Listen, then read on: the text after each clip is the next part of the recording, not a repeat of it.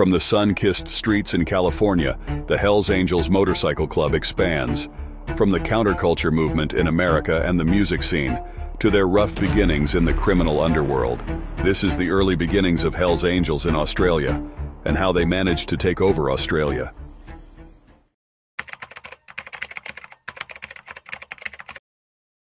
In 1948, after the Hollister riot, Otto Friedli moved on from his former club, the Pissed Off Bastards of Bloomington, to a new one that would go on as one of the most notorious of them all, the Hells Angels MC.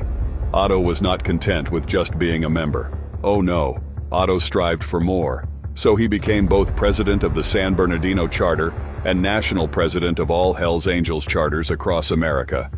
He held this position for some time until he was unfortunately incarcerated, which led to Sonny Barger taking over his duties as national president. Under Sonny's leadership, the Hells Angels gained notoriety. With his charisma and leadership skills, he managed to expand the club's influence far beyond what anyone could have imagined. So, when the 60s rolled around and with a changing world, it is no surprise that the Hells Angels make their mark on the world.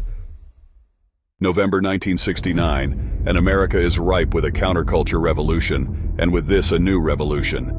The youth of the nation is annoyed with authority. The people are challenging them at every turn and are pushing for greater social change. In this feverish atmosphere, the Hells Angels are welcomed into the counterculture with open arms.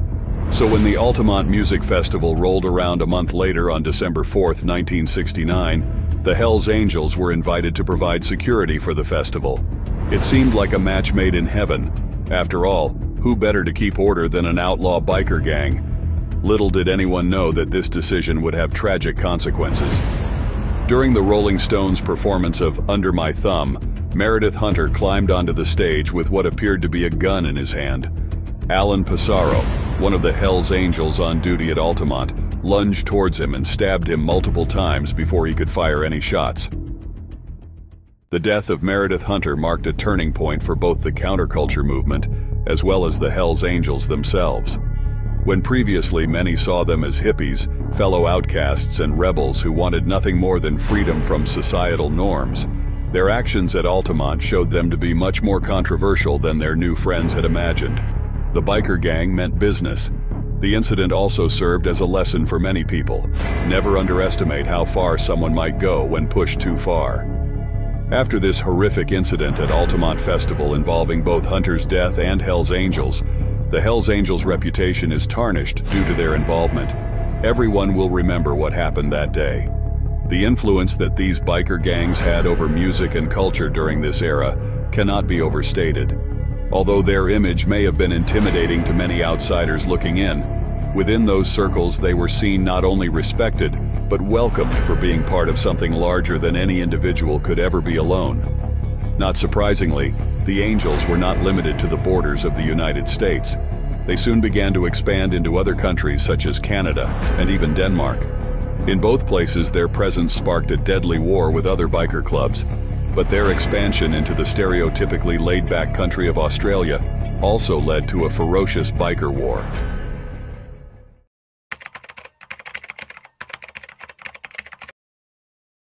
It's 1975 and the Hells Angels have just expanded to Australia. But how did it all begin? Peter John Hill, a private schoolboy from Melbourne, always wanted to visit the United States. To him, it was the epitome of cool. He dreamed about living in San Francisco's hazy summer heat and exploring all that California had to offer. When Peter arrived in San Francisco, he found himself immediately drawn in by its laid-back atmosphere and vibrant culture. But little did he know that renting such an extravagant car would draw more attention than expected, especially when the address on his rental contract happened to be the headquarters of Oakland's Hells Angels Mother Chapter. The Diamond Jubilee T-Bird has been the talk of Lake County ever since it was seen on a Hells Angels run. Speeding down the highway, the driver had no regard for speed limits or traffic laws, and when he got pulled over, he gave a dodgy address that just happened to be right next door to the mother chapter of the notorious motorcycle club. This made him a person of interest in more ways than one. When it became apparent that this individual wasn't going to pay his speeding ticket anytime soon, an arrest warrant was issued. But then things took an even stranger turn. Nearly 3 weeks later, someone spotted that same car parked outside James's Jim's Brandes's house in Oakland. Now, if you don't know who Jim is, well, let's just say he isn't someone you want to mess with. They call him the assassin for good reason. With his connections within the Hells Angels and reputation as their hitman, people started asking questions about why exactly this nameless driver had gone from being someone of curiosity to having dealings with one of their most dangerous people in California. Let us explain. Hill joined the Melbourne chapter of the Hells Angels at the age of 24, and after his visit to the States, his life changed dramatically. So, as it turns out, this was no mere coincidence. Hill had been to the US a few times before this event, and each time it was for something more sinister than the last. On this trip, he was to meet with Sergey Walton, president of an Oakland chapter of the Hells Angels. Hill knew that this wasn't going to be any ordinary meeting. He arrived at the maximum security prison where Sergey was imprisoned. This is where Hill learned how to cook methamphetamine. At first glance, it may have looked like an impossible task.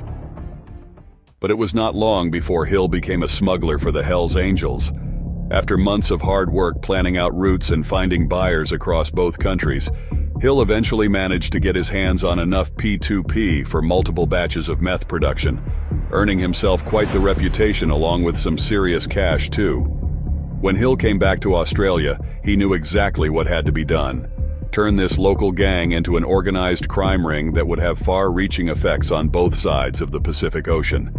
He set out with determination, recruiting new members and setting up deals with powerful drug lords in South America and Asia. Within months, Hill's criminal enterprise had spread throughout Australia like wildfire. He recruited members like Roger Biddlestone, Raymond Hammett, and John Paul Madden. Armed with Sergey's new knowledge, Peter and Raymond rent out a farmhouse near Hurstbridge, where they set up shop for making amphetamines in 50-pound batches worth $600,000 each on the street.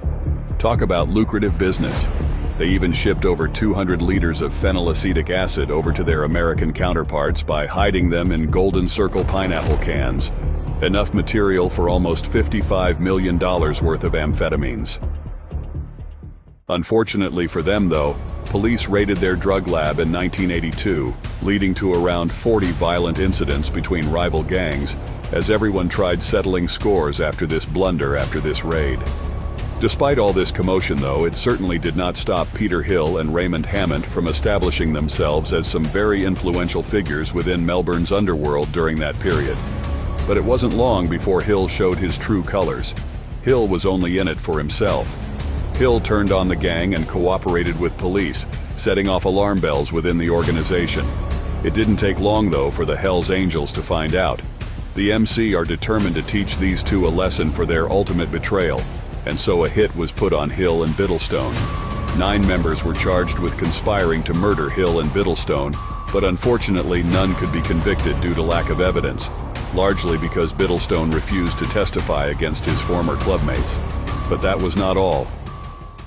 Several bikies were eventually convicted on drug charges after 3 trials, the first one being scrapped when an unlucky juror accepted a $10,000 bribe.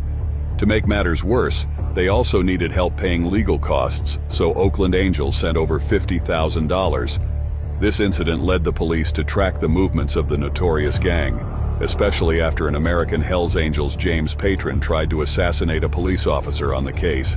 They codenamed this operation Omega 2. Patron tried to escape by fleeing to Melbourne, but Patron was caught at customs and was sent packing back to the States instead.